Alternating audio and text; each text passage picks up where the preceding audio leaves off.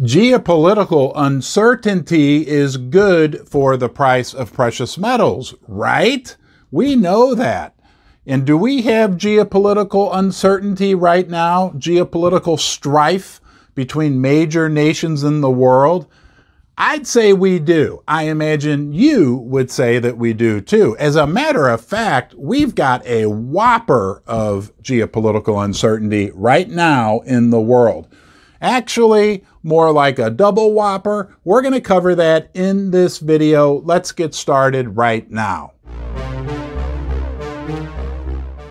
Wow, the world is changing super fast, right? We've got major issues in Europe with the Russians, and now we've got the situation with China and Taiwan, okay? And the Chinese are not backing down.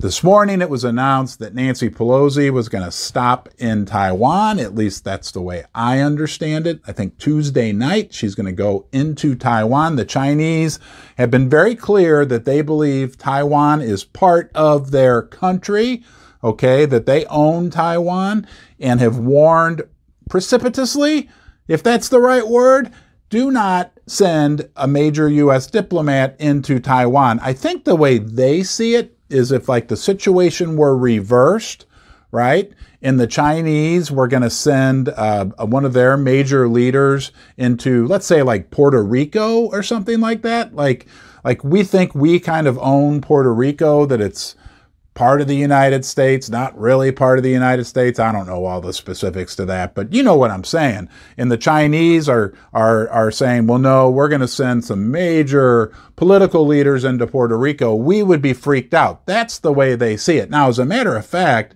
a couple of their major news agencies, which are government controlled for the most part in China, have said some pretty drastic things, and correct me if I'm wrong, but things like it would be dangerous for Nancy Pelosi to go to Taiwan, that it would almost be like an act of war. So things are getting very serious in Asia. All the while, we've got the Russians going into Ukraine in this major war, no other way to put it, going on, a real war already between the East and the West in Europe. Whew, could we ask? I mean, that's the double whopper, right? Asia and Europe right now, major conflict, and one in potential, and it seems to be the needle is moving in that direction in Asia as well. What the heck is going on? Now, we know how to protect ourselves in these types of situations. Real assets, gold, silver, have traditionally done very well during times of major geopolitical strife because they're independent, right? They don't care, right? The Chinese love gold. The Russians love gold. Americans love gold. Don't forget, we got supposedly a bunch of it in Fort Knox, right? People in South America, people in Antarctica, everywhere in the world loves gold. That's why it provides a safe haven. Also, it's always been valuable. Well, at least the last 5,000 years.